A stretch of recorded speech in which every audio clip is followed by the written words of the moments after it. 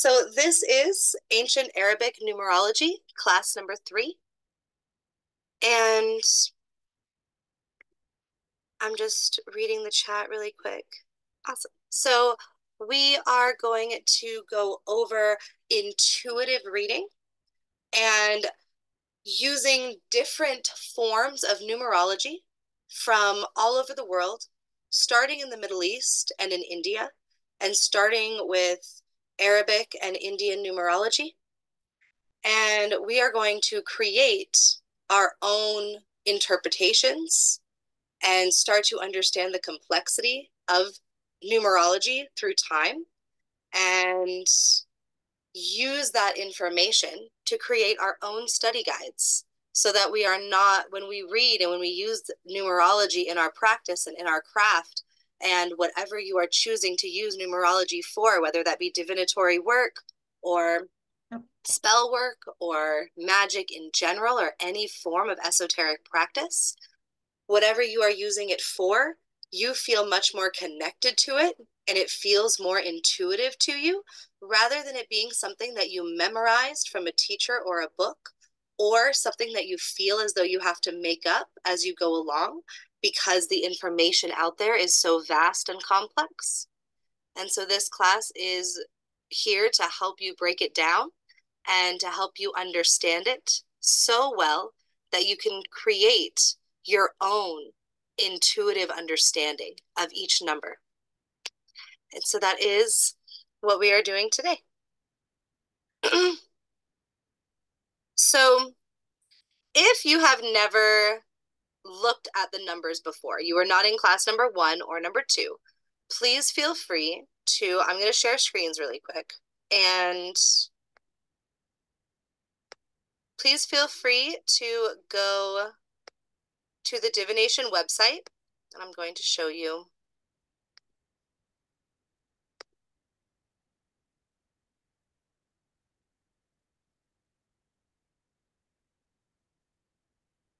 It's divinationacademy.com. You will go here and you can, the Zoom bar is in my way. Here we go. Okay. And you can go to study guides and click on tarot.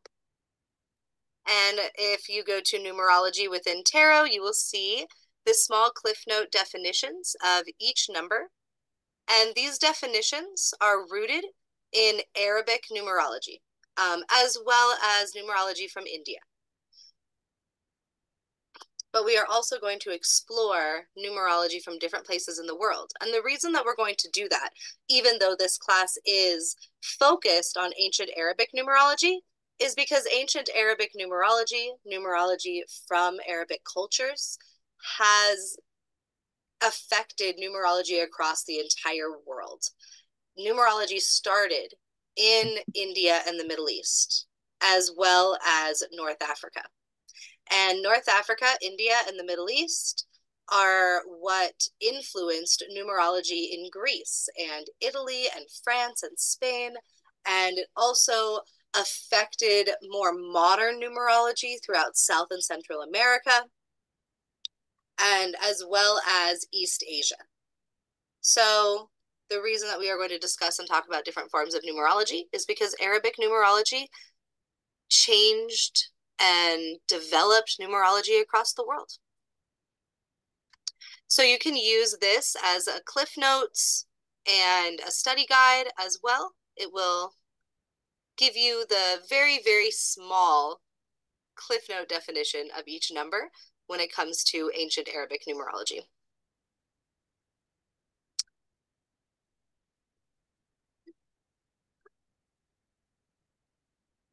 Okay. So let's begin. We are going to create our own study guide. And one of the reasons that I'm doing this is that I think because I was going over it, I was writing a huge study guide for all of you that I was going to put on the website. I was going to have numerology be a huge giant section of the study guide. area on the website and write out these huge giant study guides for you that gave you big long definitions of each number. And I'm still going to do that. And that is still there. It is going to be up in a few days. But I don't want to have the same thing happen to you that happened to me. When I was first learning numerology from my family and from my mentors that I learned from, when I started using that Arabic numerology to read tarot and read runes and to put it into my spellcraft and into my magic, what ended up happening is I was just reciting the exact same words as all of my mentors and all of the people that I learned from and all of the books that I read and the family members that I talked to. And that didn't help me. Sometimes I didn't even really understand what I was saying. Sometimes I would just repeat and recite different forms of knowledge that I had learned from different people, and I didn't even know what I was talking about. So when the person would ask me questions while I was giving them a divinatory reading, I wouldn't have all of the answers because I didn't truly know exactly what I was saying. I was just reciting and repeating what I had learned. And that is not what I want for you. I want you to have that as a resource and a reference because it is very important. But I want you to know what you're talking about. I want you to understand what you're saying. And I want you to understand numerology on a level that makes it intuitive for you, that you're not memorizing anything, but instead you understand the number in such a huge way that you could take one number and use it to describe an entire person, an entire situation, an entire point of view, an entire period in life, an entire time period. And numbers are so much more complex than just a few sentences out of a book that explains numerology, even though those are very helpful tools and resources as well. So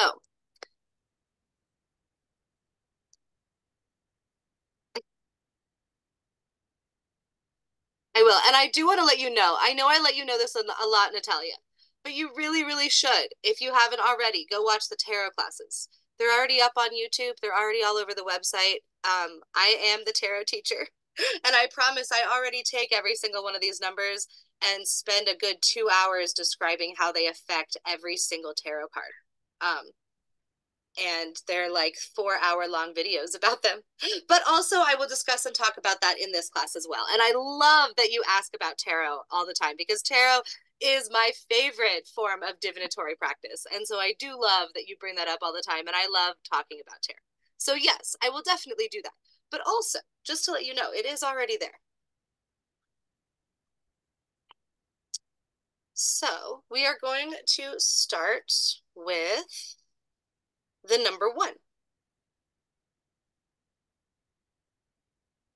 I want to make this really pretty and fancy, but just for I will make it look super pretty and awesome and colorful and fancy and beautiful afterwards so that we don't take up too much time with that. And instead, we take up time with having our awesome discussion. So now I want to, of course, no problem, Natalia. Now I want to bring it into a discussion. If you pull up that page on the website, if you need to get the cliff notes of the number 1, which is right here. Can you guys see this? Yeah. Okay. Which is right here. If you bring up those cliff notes if you need to, let's have a discussion about the number 1. We know that it means the beginning of everything. It is creation, manifestation. It's an idea, a feeling, an action, a reaction, the very, very first steps you take on a physical journey. We know that. But, so I'm going to put that in here, beginning of everything.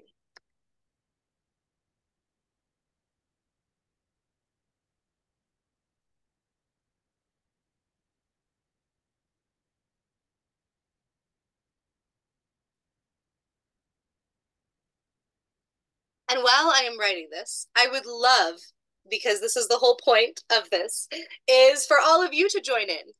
Now that we have had 2 classes about the number 1, and for some of you, you've been to my tarot classes, and you've been to my runes classes, and you've heard me talk about numerology from an Arabic perspective so many times. What does the number one mean to you? And not only that, but can you give me examples of the number one? Real life, real examples.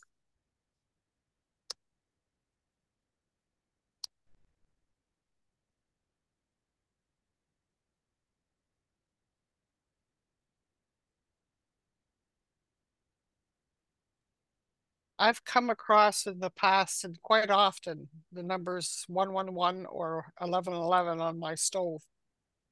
And I'm learning about them that they're called angel numbers, the beginnings. Yes, angel numbers. I love that you brought that up. So angel numbers, though they are much more modern than ancient Arabic numerology, and they stemmed from Arabic numerology and started in Italy and Greece. They are still a huge part of numerology. And angel numbers, when we talk about their definition from Greece, took a lot of, they were inspired by. I don't necessarily mean that they appropriated it or took it in any way. They were inspired by the people of Lebanon and the cultures and ideas surrounding numerology from Lebanon. And if you look at the map, Lebanon and Greece are very close to each other. They are just separated by the Mediterranean Sea. And it was very easy for them to communicate and talk and trade. And a lot of Lebanese food, when you go out to eat Lebanese food, is very, well, you would say Greek food is very similar to Lebanese food because Greek culture was inspired very much by Lebanon, and that includes their numerology. And you get angel numbers in Greece, and something like a 111 would be an angel number for the beginning, and it would be a good omen or good luck for the beginning of a new journey. And there's so much more that goes into that, but that is the basics of getting 111 or 1111, and it is embracing change, embracing something that's brand new and new ideas and new forms of technology and engineering and embracing the future. And the number one is all about not only just beginning, but it's also about the future and embracing the new and being willing to embrace new things, new people, new ideas. It's new things to come. Yes.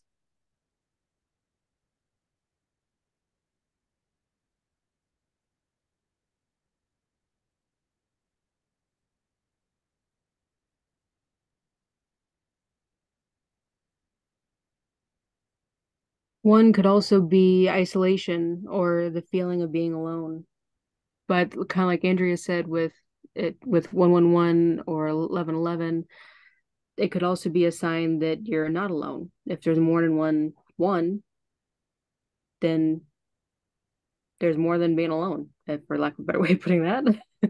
Yes, definitely. One is usually when we begin brand new things and we start brand new journeys and we are doing something that we have never done before. A lot of the time, it does feel like we are alone and like we have to do a lot of the work to build the foundation by ourselves because, yeah, go ahead. Um, what I've known with these angel numbers is that I'm not alone. I'm with the angels are with me at that time.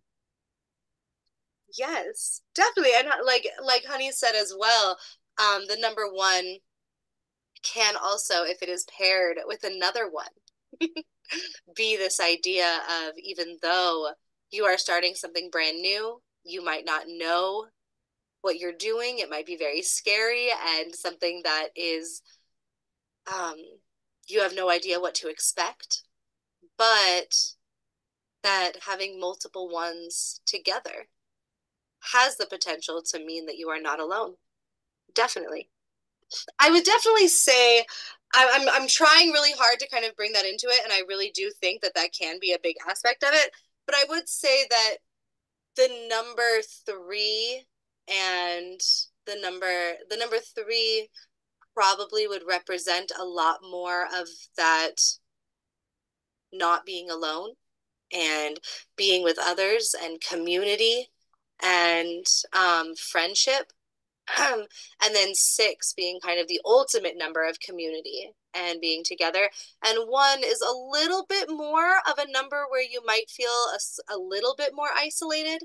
But definitely, they can all represent this idea because starting something new can always be done with friends and family and people who love you and all of those things. So definitely. Kind of like students starting out of college, going there, feeling alone, feeling isolated, like new place, new people, new everything, but you still have most time a roommate. This so and students that you have to see every day. At least you hope you do if you're in class. Yes. So you're still around. So you may feel alone, but you're not necessarily alone. If you see multiple ones, I mean. Yes. Can you guys see the page that I'm typing on? Yes. Okay, good. I just want to make sure. Sometimes I share screens and move across to different screens and you can't see them anymore. So anyway, thank you. And thank you for that example. Exactly. I love that. I wanted to put real life examples, and that is such a fantastic one. And it also shows off the two things that we were just talking about. That college can be very lonely and isolating and scary. You might be leaving your friends, your family, the people you went to high school with. You might be leaving your hometown, but also you are meeting new people and new professors and new roommates and new friends.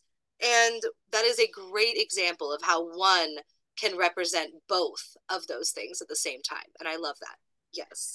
I think also too is like one is yourself, and also it Yes. represents the best.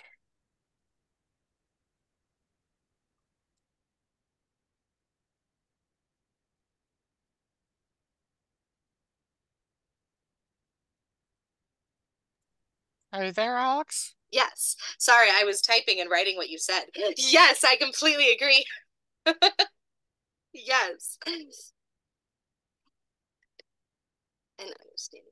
I definitely think that one represents the self and who you are and understanding who you are. And it is really feeling like I love how you said the best because it is really having if you are going to have an idea and you're going to turn that idea into a manifestation and a journey and something that you want to work hard on, then you really have to have so much faith in that idea and in yourself and wanting to try your best to make sure that it happens. That you're number one Yes. in all that you do. Exactly. Thank you very much, Natalia. Oh, and I love we have some examples in the chat. Awesome. Mediterranean food is the best. Agreed. Yes, like a business or having a baby. Thank you so much. I love that you said that. Could also be ambition, thinking of like the in astrology, the first house is commonly represented by self, and the first sign is Aries. It's all about ambition going forward.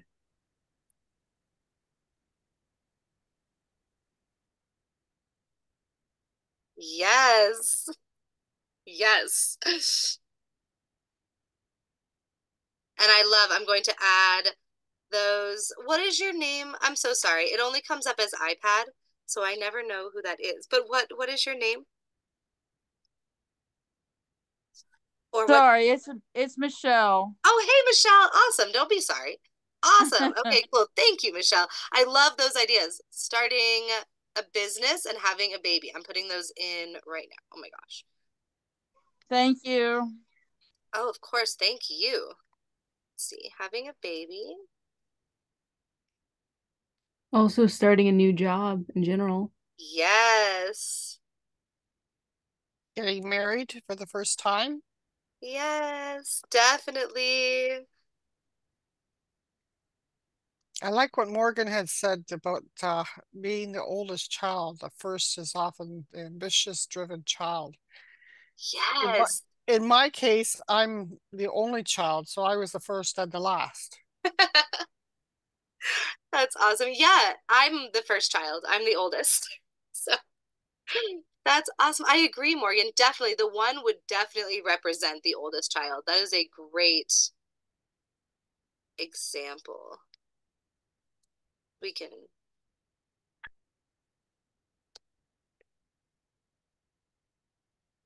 definitely.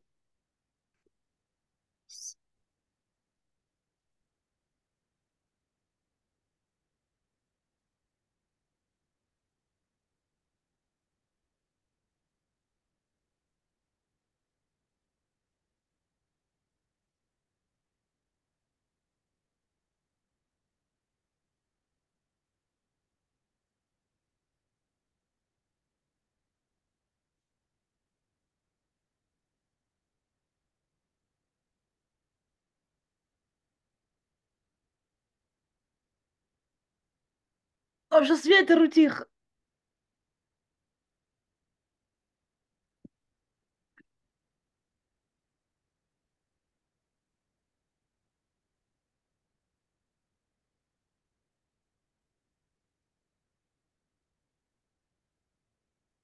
Unity. Yes. So I love that you brought that up. So unity would definitely be, okay. So this is a great example of how the numbers flow together because the exact keywords like that you will even see in textbooks, the textbook keywords for the Arabic meaning of the number two is two things becoming one. And the way that that is interpreted is in many different ways, such as love or decision making. It is when the road breaks off into two separate roads and you have to make a decision and force that road to become one again. And it is known as the decision card as well as the love card. So the love aspect of marriage, the love aspect of two humans or five humans, however many people coming together in love, is represented both by one and two. Two would be the love and the people coming together and the harmony that that makes and the decision to do that would all be represented by two. But going from being somebody who might not have had, like, going from being single, I guess, to being married would be represented by one because it is a brand new journey. It is a start to a new feeling, to possibly a new house, to possibly a new adventure, to possibly a new state or country or new experience. So all of the new things that you are starting and going through because you're getting married are represented by one. But the actual love and coming together in your marriage is represented by two. Does that make sense?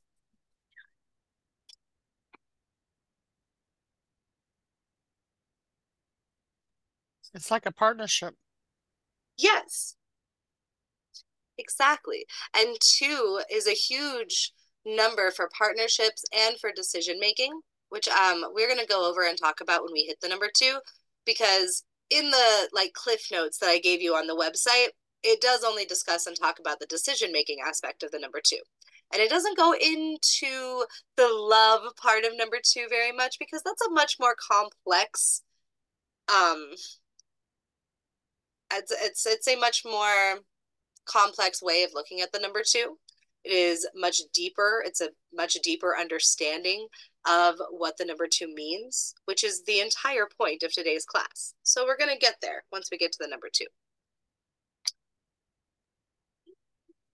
I have one more example. Yes. It maybe the first chapter or volume of a book. Oh my gosh. It's like the characters in that are in different phases of their life through each book or each chapter. So it kind of shows that it's not just the beginning of life throughout, but the little volumes in between, so to speak. It's the winner. The winner. Yes, definitely.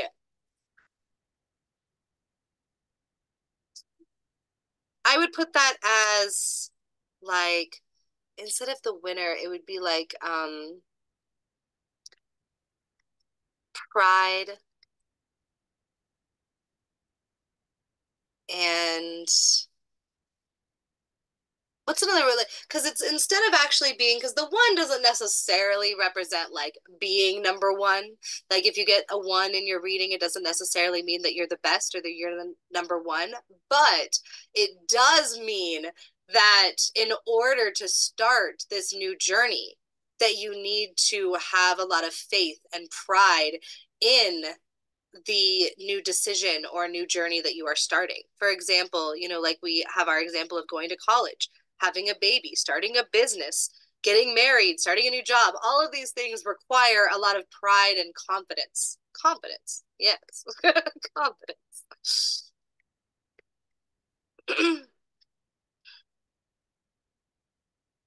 Success. Yes, it is I wouldn't necessarily say that, because if you get a one, I'm just gonna like throw it. So if we're talking about divinatory practices, if you get a one, like in tarot or in runes or in a dice reading or in any form of reading that you can give that would involve numerology, it doesn't necessarily mean that you are starting the right path. It doesn't always mean that you are doing the right thing. It doesn't mean that this marriage is a great idea. It does not mean that having a baby is a good idea. It doesn't mean that you are going to be successful at your new job. All it means is that you are starting a new job. Now, it has the prospect of success because obviously, if you are starting this new journey, then you hopefully have, like I said, pride and confidence. You feel as though you are going to be successful because usually when we start new things, we hope that we're going to be successful at them. Usually. Sometimes we start college just because our parents forced us to. And that would be another example of the number one.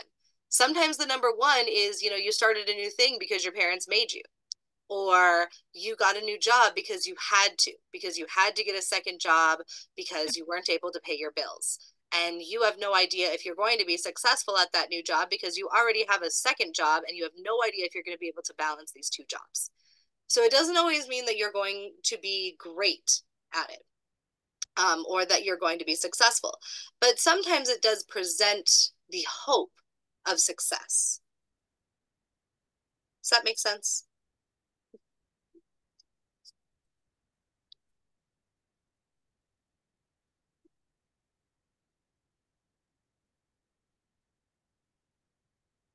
And when we really also discuss and talk about the number one, meaning this idea of welcoming the new. And that is really, really difficult, and more difficult than people think it is. Because when we talk, usually when you talk just one-on-one with someone, usually they are open to the future and to the new things that might present themselves in the future. But a lot of the stereotypes that all of us know of are older generations hating on the younger generations because it is very difficult to accept new ways of thinking, new ways of being, new ways of doing. And it is very difficult for humans to accept change. And one is a huge number of change. It is a brand new path in life. And also, it is welcoming new paths that are happening all around you, welcoming the ideas and the ways of thinking of the youth and of the brand new people on this planet, welcoming and being open to all of the new ideas that are being presented to you by the youth and the new generations. And one is a huge representation of welcoming in these brand new concepts from brand new people and from newer generations. It is also being able to look towards the future and welcome in new technology and new ways of doing old things. Yes, trying something for the first time. I love that example. Yes, I'm going to put that. Yes. For the first time. Yes.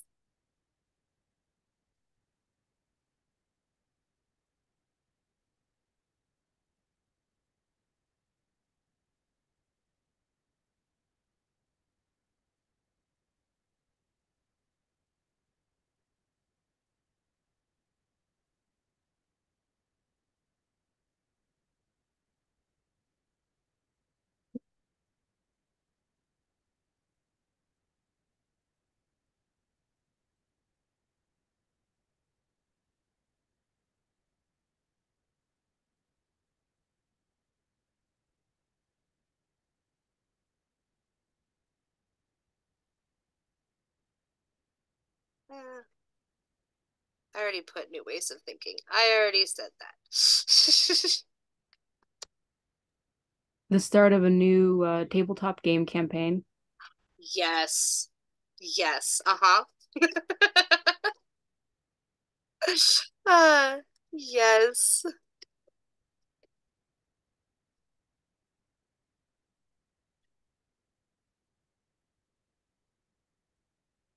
Yes.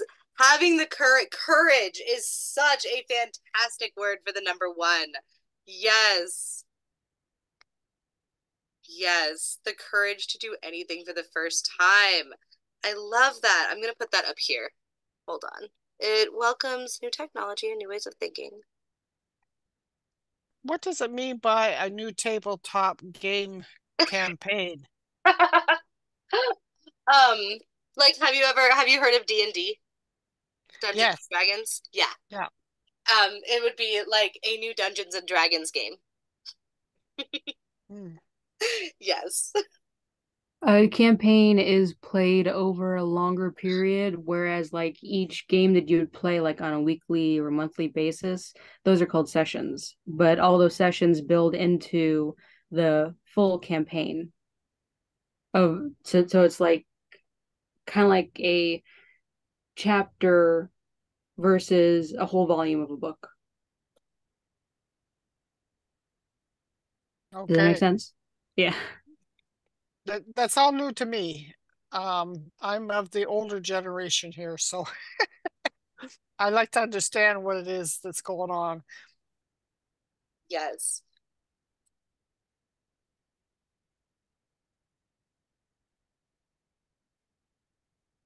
It is the courage to do any it is the courage to do, I guess, something for the first time. I love the word courage. One would represent courage. Oops. I put two twice. One is a huge representation of courage. It takes courage to do absolutely anything for the first time, even if we're just talking about something very simple. And that is something else that, oh, good night, Morgan. I didn't see that you were leaving.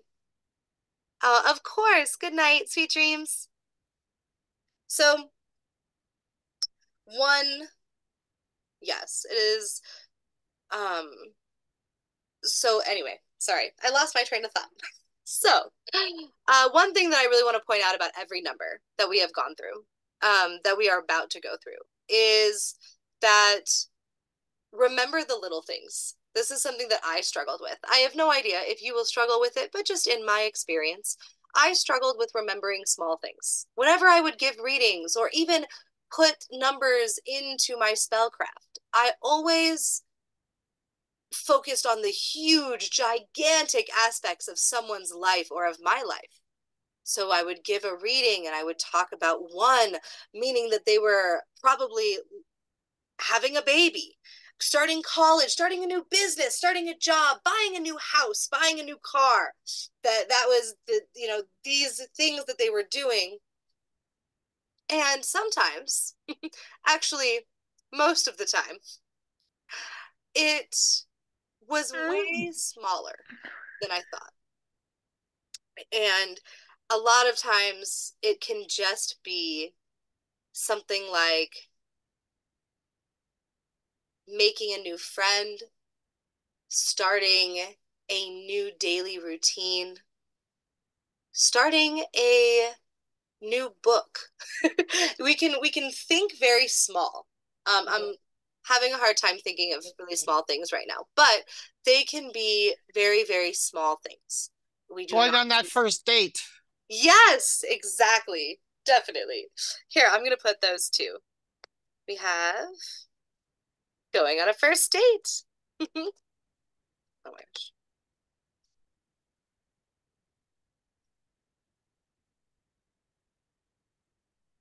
We can put buying a house.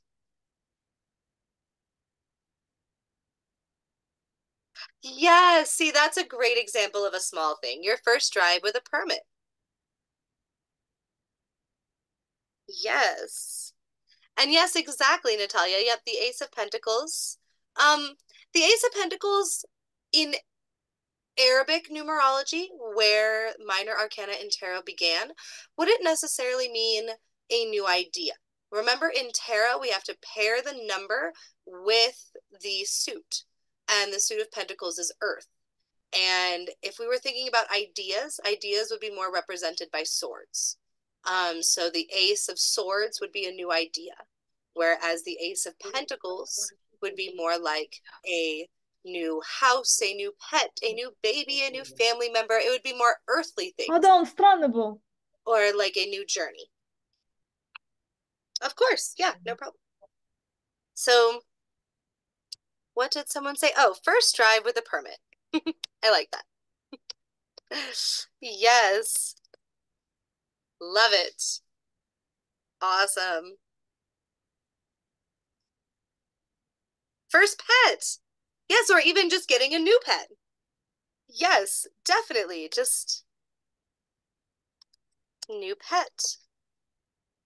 And, a new family member, which would also be a pet, but new Да, family. тут странный был. Мужик. Definitely. Not necessarily just a pet for a new family member, could also be adopting a kid. Yes, exactly. Definitely. That's why, yeah, new family member could mean so many different things. Exactly.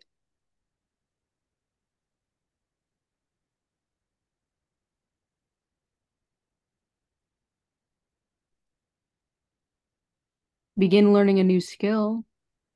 Oh, yes. Skill or topic.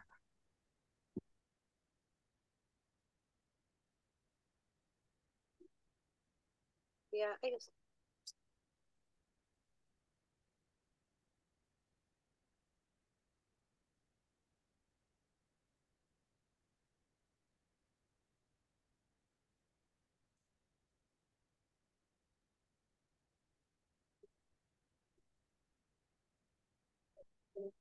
А, я заберу. One is the manifestation of Я заберу, да. Угу. Сейчас your заберу, говорю. new thoughts and ideas. That makes sense. Hold on to that sentence. One is the manifestation of your new thoughts and ideas becoming reality. Yeah, that makes sense. Okay, cool. Wonderful. Awesome. So now that we've Sorry. finished, oh, that's okay. Don't be sorry. Sorry, well, wouldn't the manifestation of the new thoughts be more like 10 or something? Because the manifestation is more of the ending of it, isn't it? like it coming into essence. Yeah. So I love that you brought that up. Yes. But technically, 10, the final part of 10 is just one starting all over again. So, Ah, yeah, exactly. It all goes in a big circle. touche. Yes.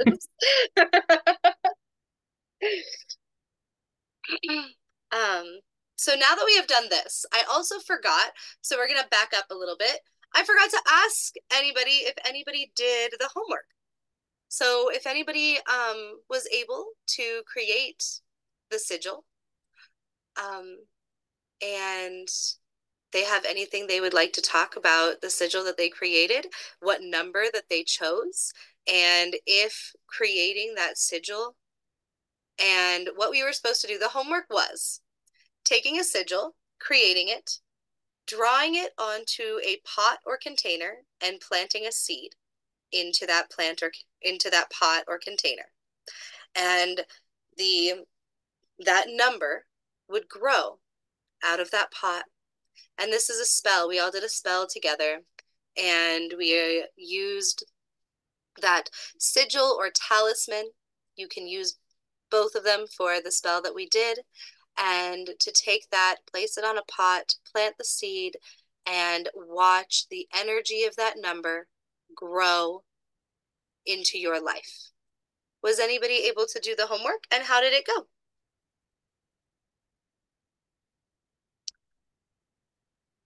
I've yet to do it, so because I hadn't taken the class. Oh, that's okay. If you would like to do it, though, I'll talk about it at the end of this class too, so that you can do it if you would like to. Okay.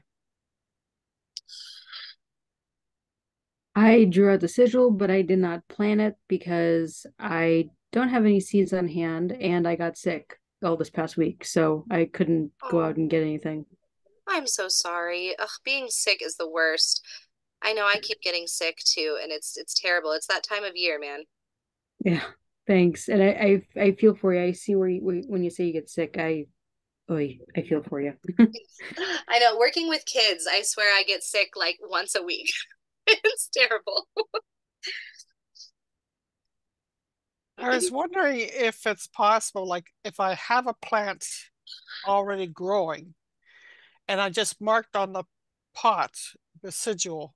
I have to know how to do this to make a sigil. Would that be suffice? Yes, definitely. I would say that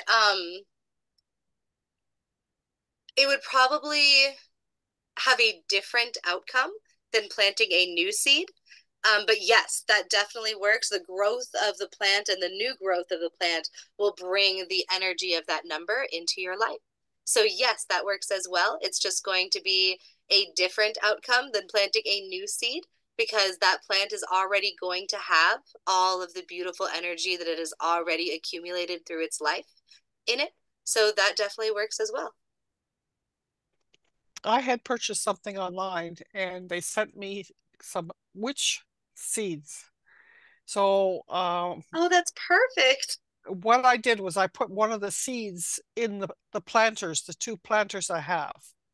And so I don't know what's going to come about it, but anyways, I did it. Oh, that is so perfect. Yes. At the end of the class, we will have the exact same homework assignment, because it looks like everybody is still working on this one, which is great. And so, yes, I'll tell you how to do it, and putting it on an existing plant works just as well. And it looks like that's something Honey could do as well. So that's awesome. Good.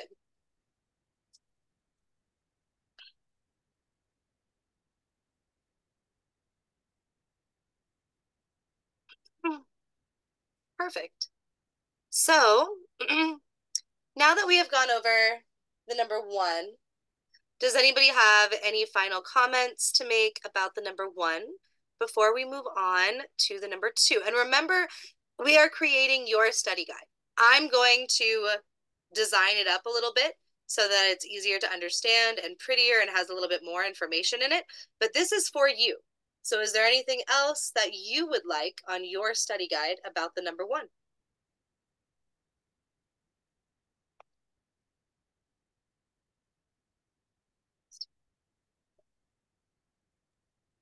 I don't know if it was actually correct or not, but don't have isolation or loneliness on there. I don't know if that would be. Ooh, actually, yes.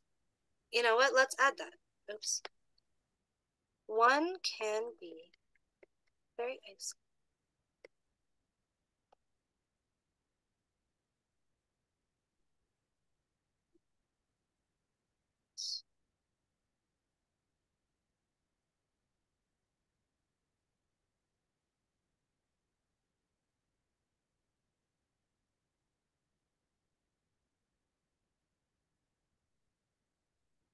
One can be very isolating and lonely. It might lead to letting go of old relationships and bringing in new ones. Yes. Yes. Awesome. I love that. Yes. Yes. Definitely. One is a symbol for independence.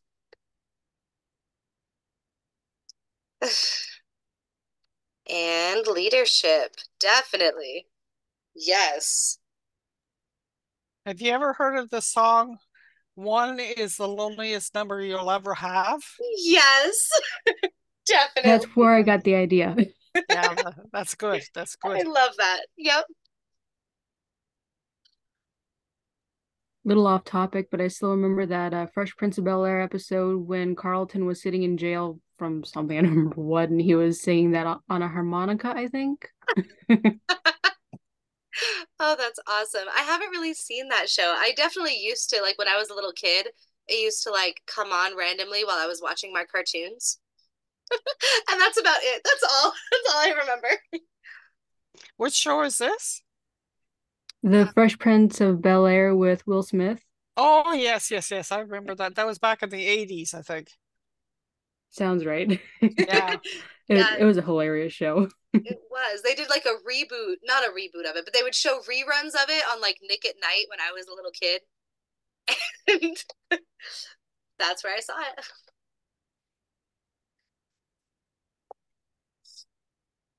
Yep, Nick at Night. Dealing with a disability or learning about one. Definitely. Especially, I would say that, which it usually is, but having that be a new experience for you. So I would say that it probably would be a little bit more of, I can't really, a disability could be represented by many different numbers.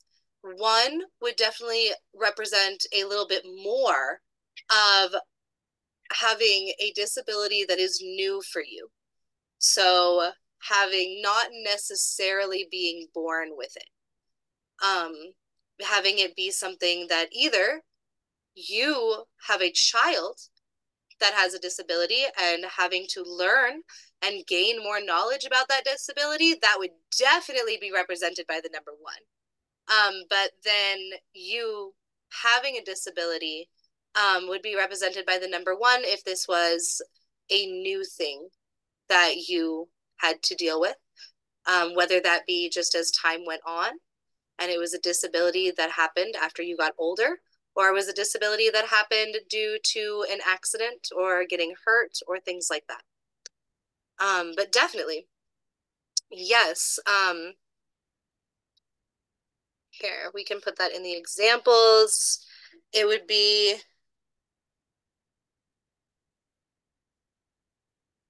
how do I put If this? if I may, learning how to live with a new disability or someone or learn how to, for lack of a better way, deal with someone new, like a baby with a disability, perhaps.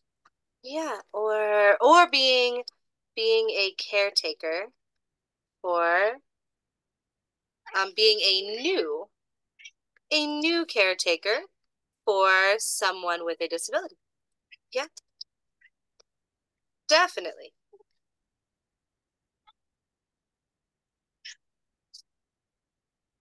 Thank you so much for that. Yes, that is a fantastic example.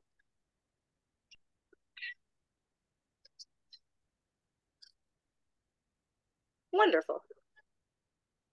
This is already so much better than the cliff notes that are available to you on the website. So this is fantastic.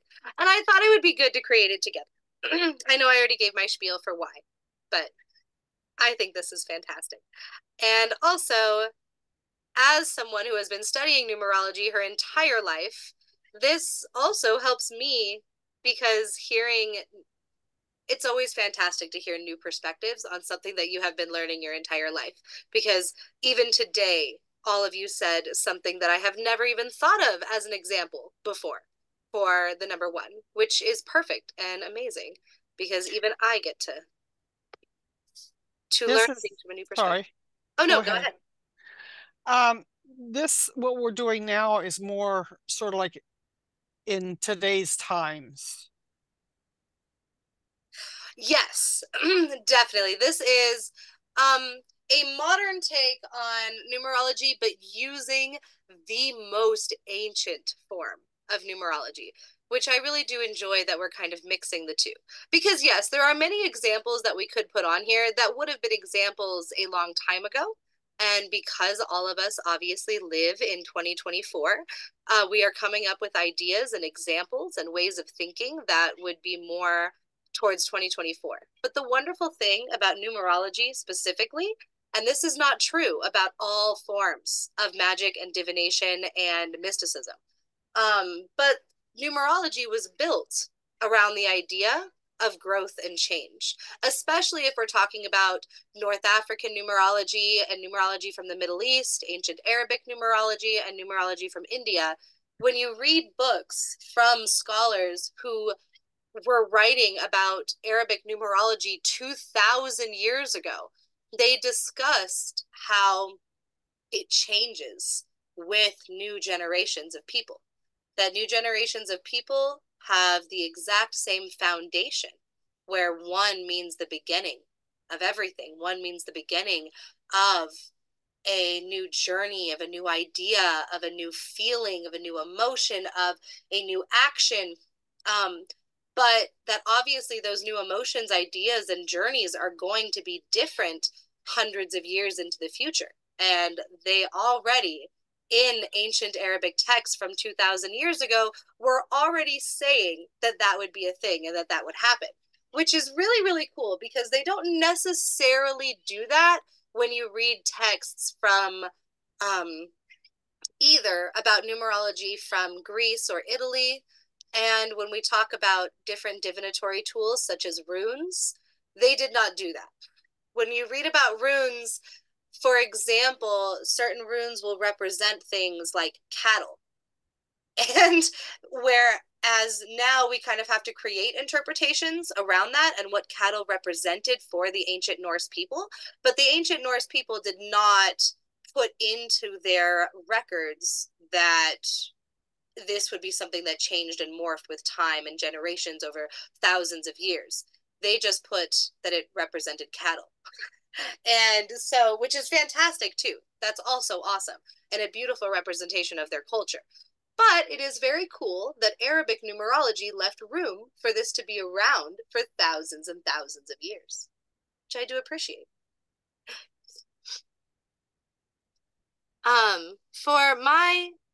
I'm looking through the chat now, and so my D10 dice, I go to either like little local shops online because I started liking shopping online more, but I don't want to buy things from Amazon because I don't want to give all of my money to Jeffrey Bezos.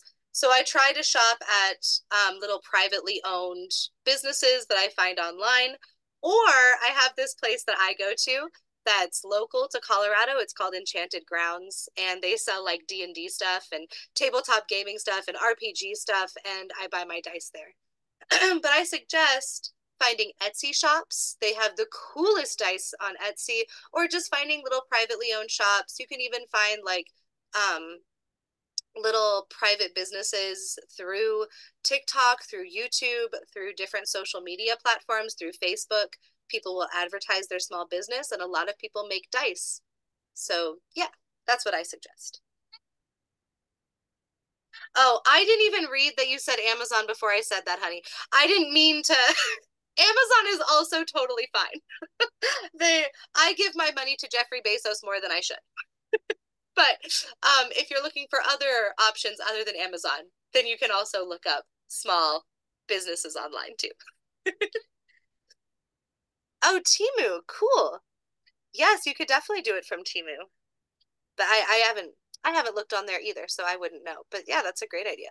And yeah, local game or comic book shops are my favorite to go to. That would be like my top suggestion if you have those in your area, is to go to local game shops or comic book shops. So yeah, everything Honey said. Plus checking social media. So anyway, moving on to the number 2. So the number 2, once again, if you would like to go check your Cliff Notes, you can on the website. And you can see right here, you know, number 2, like I said before, we're going to go really deep into number 2 now. And number 2 is the representation of 2 things coming together to make one.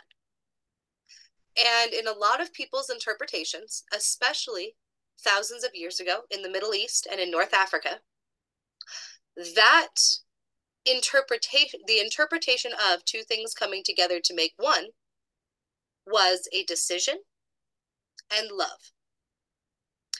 Those were the 2 interpretations. But like I told you, there are many, many, many interpretations of 2 things coming together to make one. I would keep in mind that the ancient Egyptians and the ancient Arabic people came up with the interpretation of a decision and love. But that doesn't mean that that has to be the only interpretation. So let's go over what 2 is. Let's say the number 2 is. 2 people, things. No. 2 people, things, or we'll use objects. Objects. 2 people, objects, situations coming together to make one. Ideas? Oh, yes. Oh, yes. Yes. Love, yes. 2 people, objects, ideas, or situations coming together to make one. Love it. Yes. Marriage? Yes. So that's why I said exactly that marriage can be represented by 1 or 2, because just like Andrea said, marriage is a very, very obvious when I say what the number 2 means. But it was also very obvious for the number 1 with everything we talked about. So, yes, marriage. 2 ones make a 2. Yes, they do. How? Oh, geez, Alex. IAGE. My gosh. Okay. Exactly. 2 ones make a 2. And that is exactly how I want you to realize too, as we go through these, how the numbers flow together. How one, obviously, if you have started a new journey, you are going to come to a time where you have to make a decision, where a fork in the road appears and 2 paths split off, and you have to take those 2 paths and put them back together to create one. And as well as during your journey, when you start, like we already said, you are probably going to create relationships. You are probably going to make friends. You are probably going to have many instances where 2 things come together to make one. Alchemy? Yes! Oh, I love that answer so much. Marceline, honey, I need you to get down. I love you. Okay. Yes. Alchemy. Since I just heard there's a kid here, what it takes to make one of them. Yes. You know that thing starts with an S.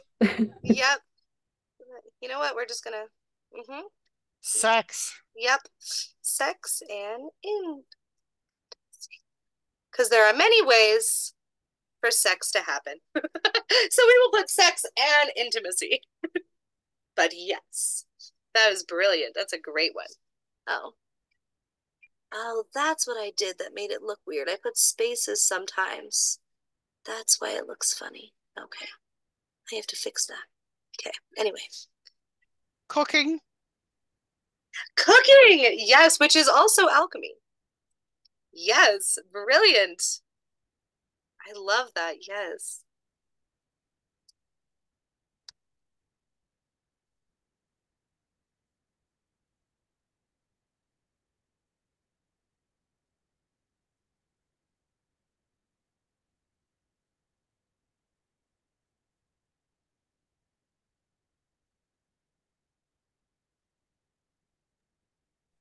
The sun and the rain. Ooh, I love that. So by the sun and the rain, do you mean that like two can represent dichotomy or that it like represents the sun itself and rain itself? Because I could see both. So I'm just asking. I was just thinking about there's a sun and there's a rain, and that's what the weather is like.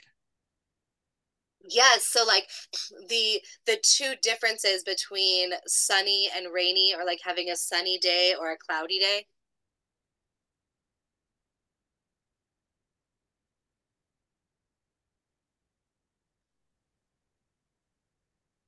Crossroads.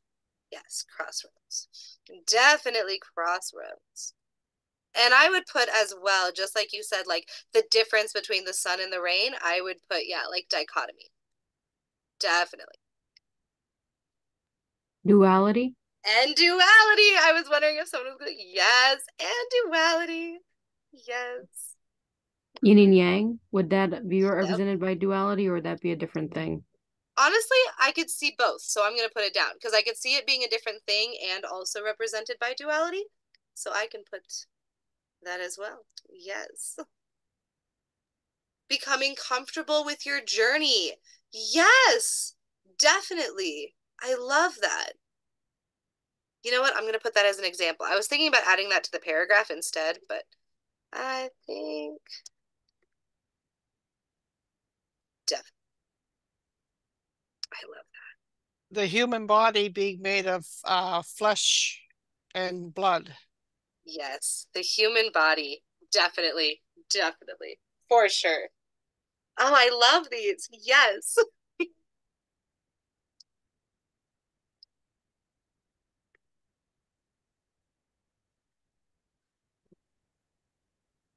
A decision is a decision, but would choosing to stay, like take a job, for example, choosing to stay at the position you're in versus taking a promotion would.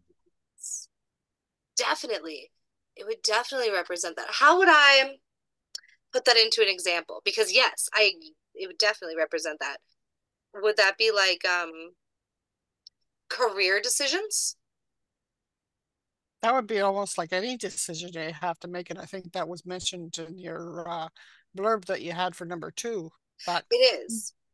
Definitely. So turning that into a situation and like an actual physical thing, I would say that like career choices or career decisions. Does that work for your example? Yeah. Okay. Career or choices within your career? Yeah. Yeah. Yeah. Yeah. Yes. a trip decision. Yes. Like, Where you want to go, like for a holiday. yeah. Let's see. You have decisions about traveling, vacation. Oh my gosh. and holiday. Or holidays. Yes. And vacations. Yeah, cool.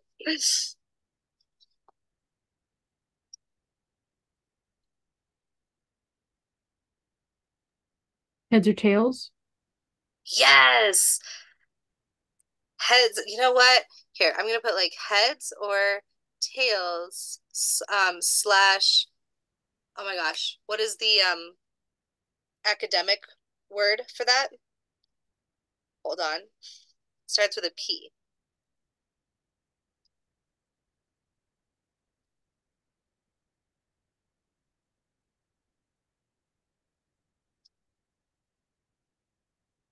I will remember it in just a second, but we can move on.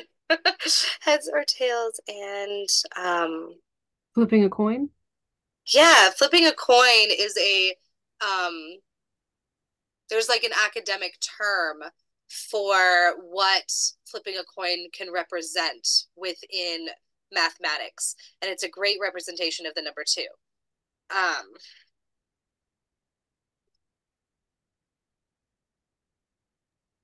It wouldn't be Pythagoras, was it? Probability. That's it. You got it. Yes. Yes. Yes. Yes. There we go. Beautiful.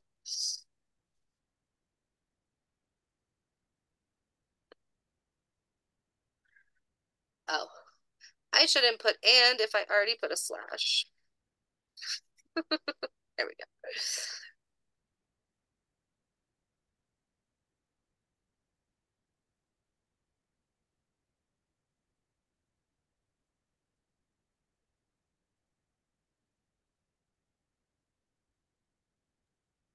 Could you put the number 2 and the descriptions on a separate page so it doesn't get cut off?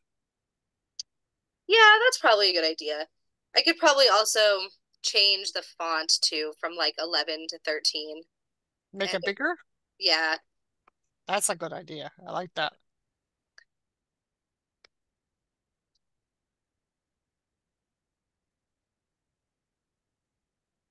If it helps, you can hit Control A and it'll highlight all of the text. Oh, thank you. God, with how long I've been writing term papers and I didn't know that. Thank you so much.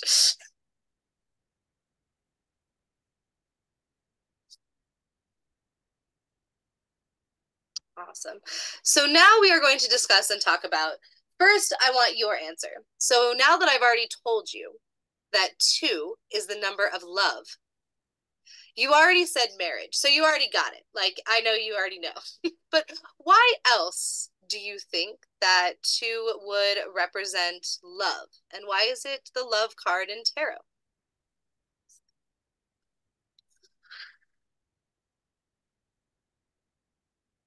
Because it's two people coming together.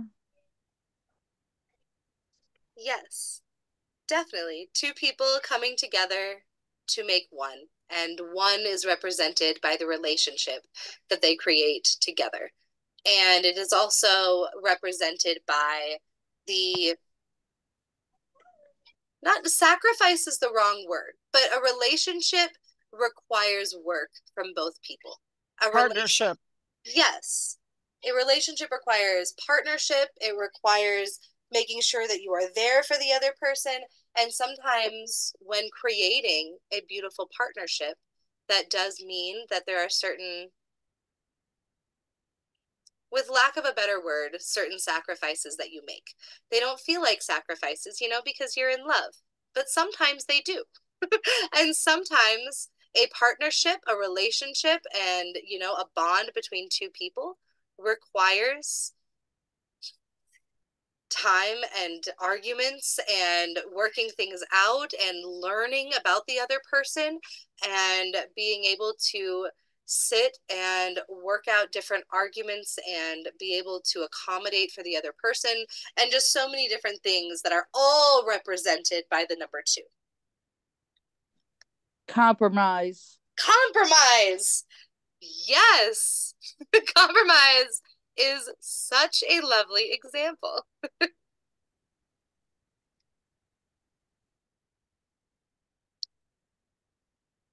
Oh, how did it go back to? Okay.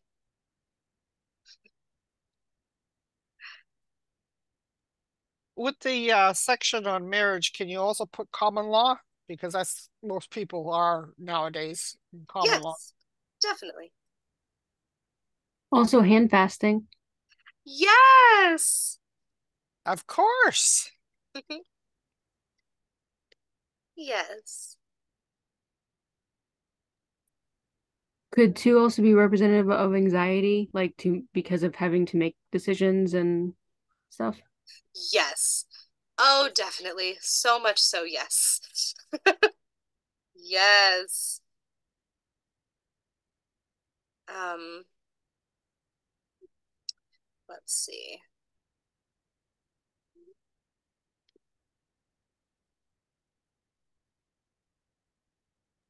Not to backtrack, but could one also be depression since, one isolation, loneliness, depression? Yes. Yep. Why did the computer apparently hates me today? There we go. But yes, definitely. Depression for sure.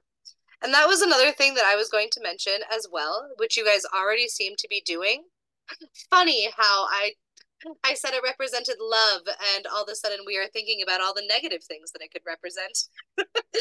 But yes, I was also going to mention that remember not to only think about the positives. What,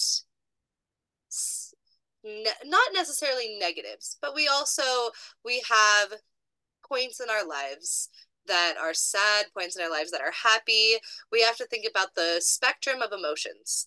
And we came up with a lot of wonderful things for the number one, but also thinking about the depression and the isolation and the sadness and things like that is something else that we have to think about when talking about the numbers because they represent every single aspect of the meaning behind them.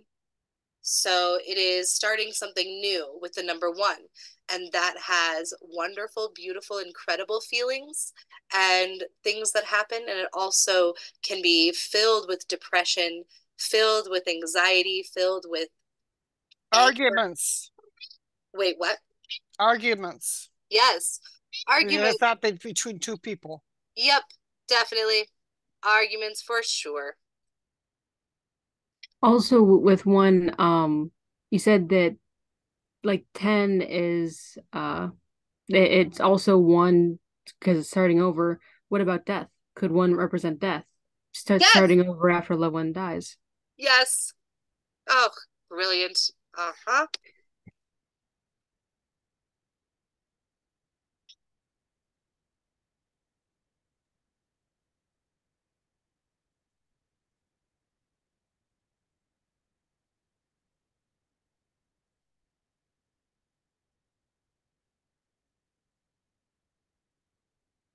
Definitely.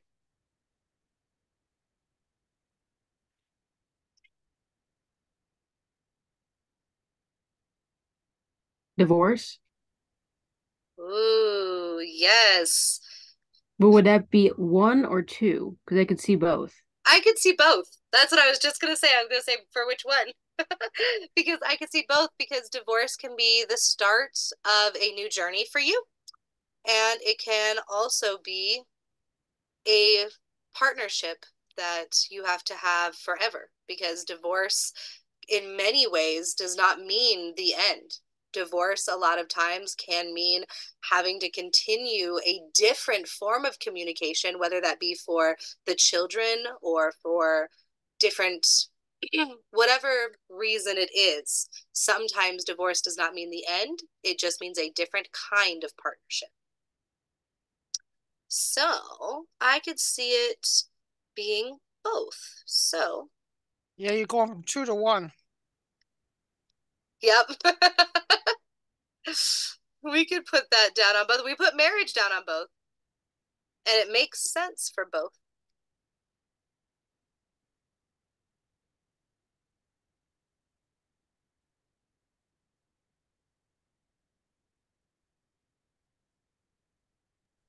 Ending of a contract. Ooh, yes.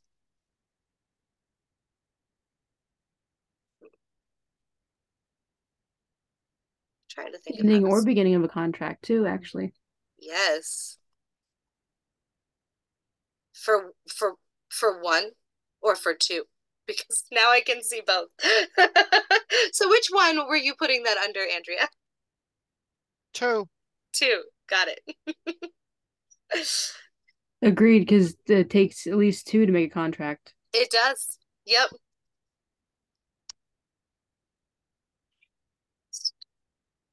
We'll put or instead of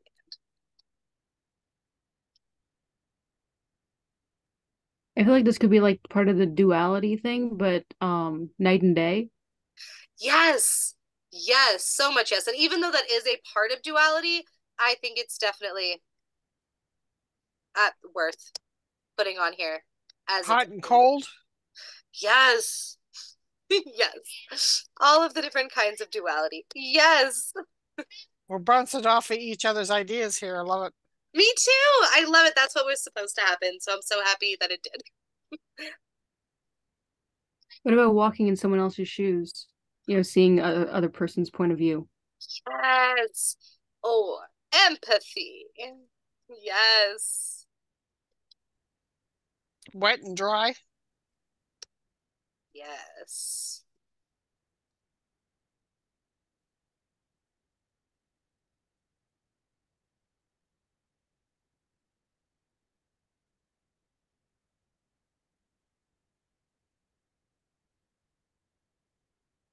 We're just going to put instead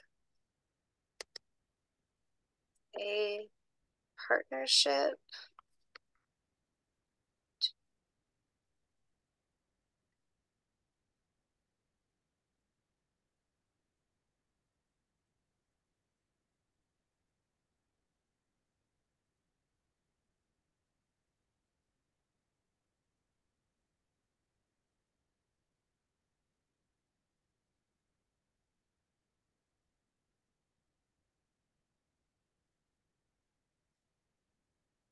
Wow.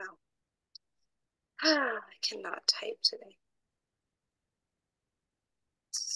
There we go. How about white and black? Yes,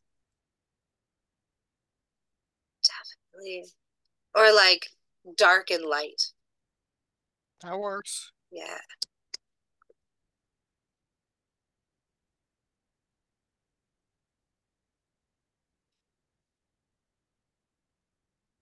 Round and square.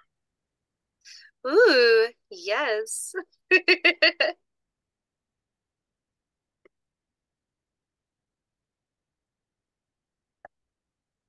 It would be like, because we could count all of them. So like round or like circular or cornered. Would that make sense? Or like circular or I still think about square and round. Like when you're trying to put a square peg in a round hole type of thing, right? yes. Totally. No, that makes sense. Yeah, round and square. Soft and hard. Yes, soft and hard. I love it.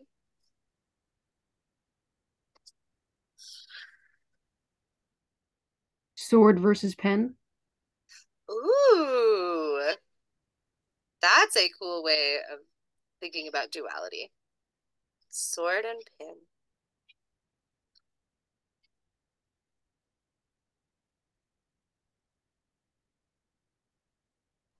E. No I. Thank you. Oh, Mhm. sword and pen. That too. Yes.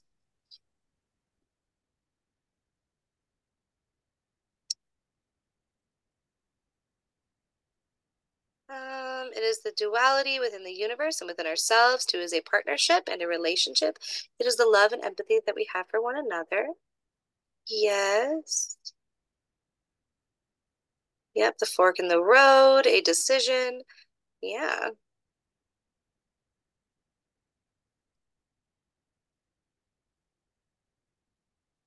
And then go ahead. I don't know if this is relevant today or not, but I know that when I was growing up, there was only male and female. Now it's whatever. I would say that we could add, Masculine and feminine, maybe? yeah, I was gonna try and say, but it would be the masculine and feminine energies within the universe. That sounds nice. Oh my gosh, Alex, you can type.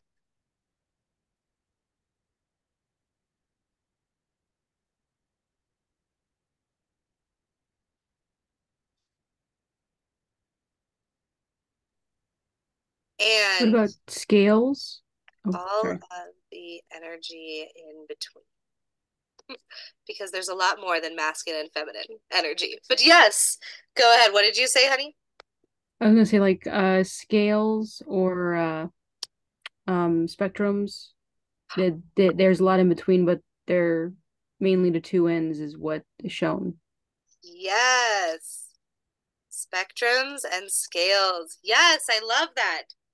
Totally.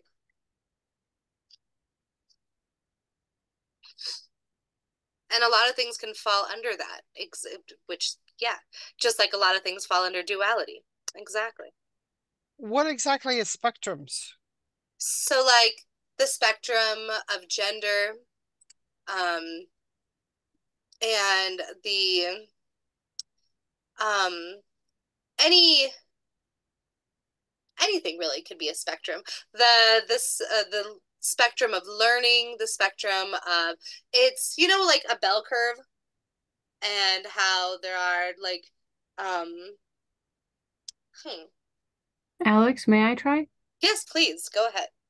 Okay. Have you ever been in like a hardware store and on the light aisle, a lot of times, especially they used to have them, where it shows like different watt light bulbs from like cool blue to warm yellowish? That would be considered a spectrum. So Yeah, it's just A basically one, range. A yeah, a range. range. a Okay. range. Yeah, that's what Okay. I was trying to get at with the bell graph. Yeah. Exactly. Yeah. And like the spectrum of color, which is a great example. I love that. Yeah.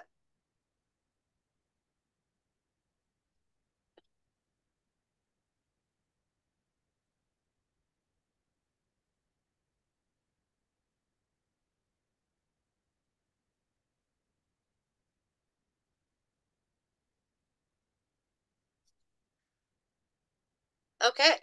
True and false. Ah, I love that. We could even go true slash false. And we can also say like fact and or fact versus fiction. History versus myth. Yes. Granted, a lot of times both of those are actually the same. Yep. Yes, they are. But that is the same too with duality as well. So it depends on how deep and philosophical you get with duality. But at one point, if you get deep enough into duality, there is no difference between the two.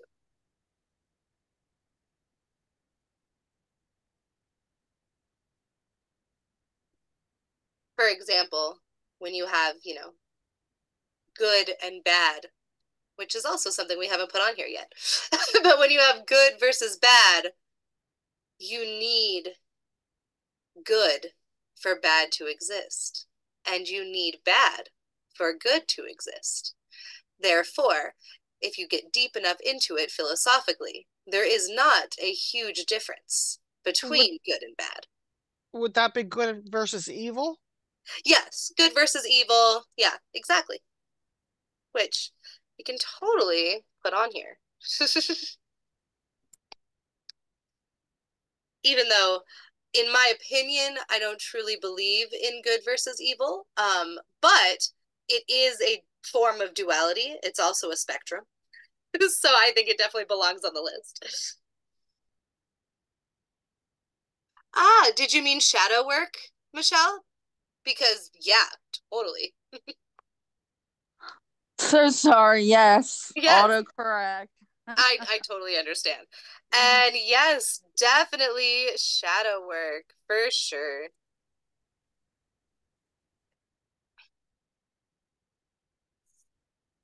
Could it also represent, could two also represent yourself, as in like the different facets of yourself? Yes. Yes, definitely. Self and the different. I liked that.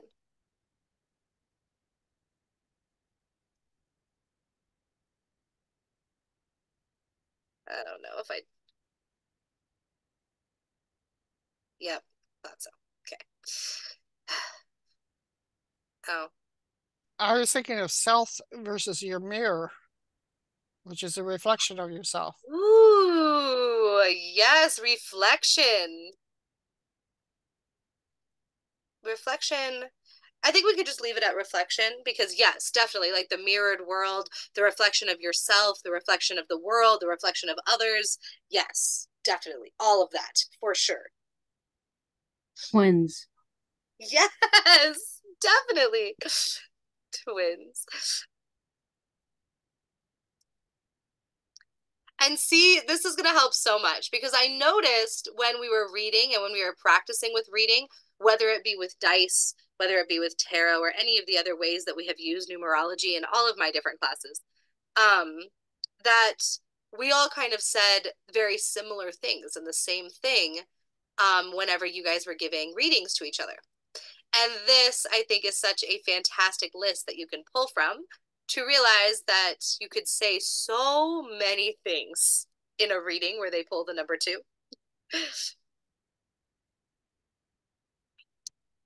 And I think it was a really big challenge last time when I had people give readings using numerology in a few of my classes and asking them to use the number to define an entire person's personality. And that was quite the challenge. And I think that these examples will really help with that because it's easy to see now that we've laid all the examples out on paper. It's easy to see how you could create an entire person's personality strictly and only based off one number.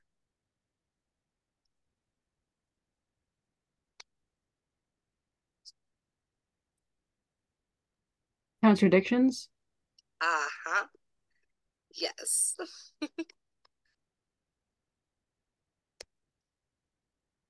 Oops. I forgot the end. Let's see if it'll just thank you. Yep.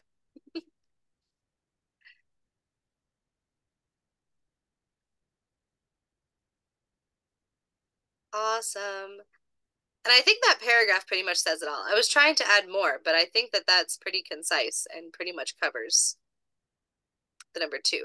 The next thing that we're going to do after this class is later in the next class, or I think the next class we're actually going to focus on more hands-on and actually doing a spell work and magic with numerology.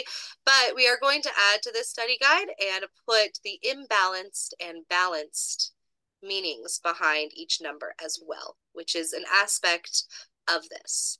So we are going to be adding a lot to this study guide as time goes on. But let's do the number three, and then we will discuss and talk about the homework.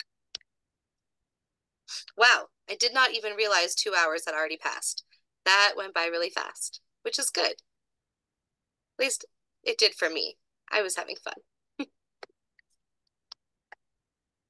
Okay, cool. So we have the number one, the number two. I want to make sure that it's formatted the same. Okay. Could we do number 3 next time because of time? Sure, we can start talking about the homework now. Yeah. Oh, okay, that'd be great. No problem. Thank you. So will we continue on in classes building the study guide? Yes. Yay. I know. This is fun. Oh, good. I think so too. I'm so glad. Okay. So I'm going, we can stop sharing. Okay. Also, real quick, it may help. You can put tables into Google Docs, and that now you can have 2 rows of all the examples, so they may all fit on one page depending on how they're put together. Oh, that's true. I put a lot of tables into Google Docs, so we could definitely do it that way. That's a really good idea. It would look a lot more organized and put together. I like that. Good idea. I'll put it into a table. Would you Thank sort of like highlight half of it and then put it in a separate column? Is that what you mean? You can create like an actual like table, and then put the examples into the table. So I could have one side have the paragraph and then the other side have all the examples so that it would all fit onto like one page. Oh, okay, that's great. Yeah, I think that would be good. And then each number can have its own page, depending on how big the table is and how much it takes up. That's a great idea. Thank you, honey. So for the homework. So it is going to be the same homework as last time. And please come to class next time with it. And we are going to pull up the whiteboard so that I can explain how this is going to work. So you can use a plant that you already have. I think that's a fantastic idea, especially so that not everybody has to go out and buy something, because I really like not forcing people to buy things. But for this particular one, we did require a plant. So you can definitely go out and buy one. You can also, there are many, many plants around if you are in the type of neighborhood that has plants growing around that you are able to clip and put in water and regrow. So if you want to Google the different plants in your areas and which one has the capability to be clipped and replanted, you can always do it that way as well. If you just want to walk around your neighborhood, like for instance, my neighborhood has a ton of lilac bushes, and lilacs are one of those plants that you can clip and regrow, and they will grow. If you just put them in water for a while, their roots will grow, and you can put them in dirt and the lilac plant will grow. And there I are didn't know that, and lilacs are my favorite plant. Oh, really? I Oh, love lilacs. They're one of my oh, favorites too. beautiful, and they smell so nice. Me And too. yeah, for me, I can't go out and get plants because I'm in a wheelchair, so I can't do it. Yeah, which Plus, I got my two favorite plants here now. oh, perfect.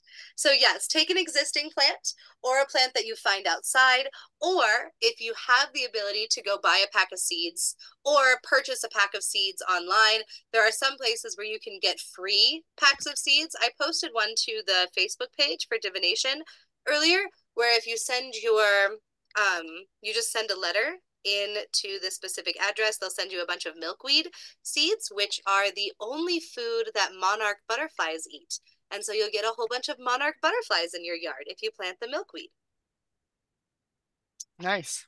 Yeah.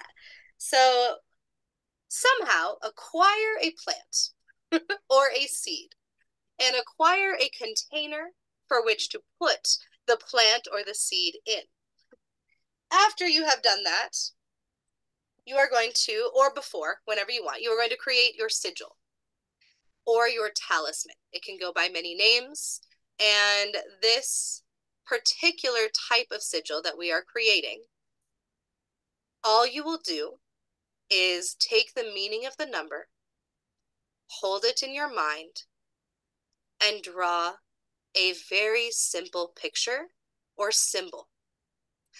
And one of the ways that you can do this, if you would like to, this is just an example, is you can take the number itself. So if you were planning on using the number 4, you could use the number 4 itself or any version of the number 4. Oh, I hate that one. Actually, I'm bad at, whatever. No. Whatever that cool 4 looks like, that kind of looks like that, but that's way wrong. But you can draw the number 4 and add symbols to it. So for me, if you were, You could draw the number 4, and you can add an infinity symbol to the number 4, which kind of looks like an 8, but you know. You could add the infinity symbol. You could add a spiral. You can add horns. You could add lines.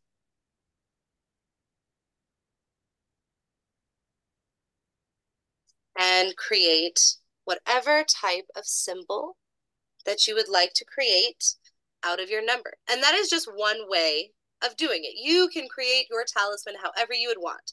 Just hold the meaning of the number in your mind and draw a symbol. It can even be a picture. Some people, for the number 4, picture a very sturdy table, and you can draw a table or a house. Some people, for the number 5, they imagine fire. You can draw fire. Anything that represents the number for you, and that is an easy enough symbol that you could draw it yourself and put it on to the pot of the plant. So after you have created your symbol and your sigil, your talisman, then you will take that and put it on to the pot of the plant or the seed and watch it grow. And the energy from that number will come into your life. And in the previous class, we talked about a spell that you can also do to help to pull the energy from this number. And it involved casting a circle and meditating on that number. And if you would like to do that, you can go to the website. Personally, here, I'm going to share screens again. Personally, I have a section for you on how to build an altar and how to cast a circle, but I think Kelsey does as well. I think that there are 2 sections on there. I would have to look again and see if Kelsey has one too. But if you would like to bring more energy from this number in, and you would like to make this spell a little bit more complex, you can go to study guides. You can go to circle casting, and it will give you how to cast a circle and how to build an altar right here.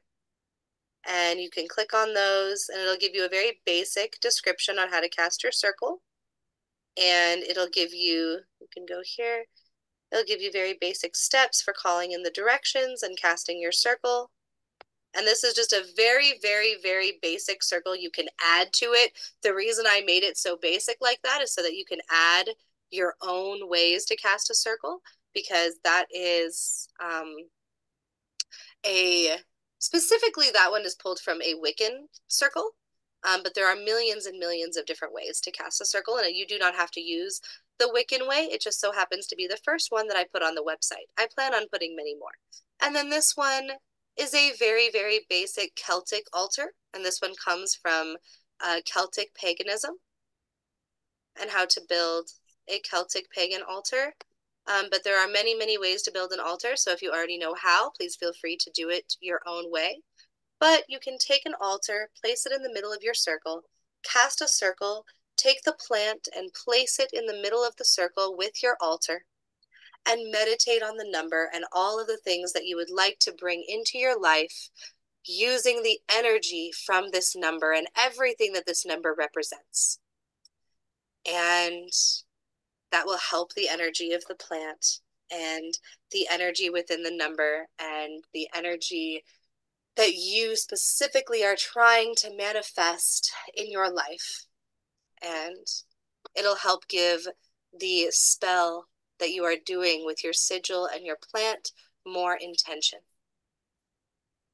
Is there a verbiage about the spell? There is not. So you, Okay. as you're meditating, you can create your own incantations to help bring the energy of this number in. But there is not one that I created for you. But you are welcome to create your own. And the screen before this one is under which section? Oh, it is under circle casting. Study guides Oh, first, yes. and then Study guide and then circle guide. okay, gotcha. Okay, good. And then I think, let me see if there's one that Kelsey, I think this is Kelsey's section. Aha. So Kelsey also has altars as well for creating an altar. And yeah, so you can also use Kelsey's one for altar creation as well.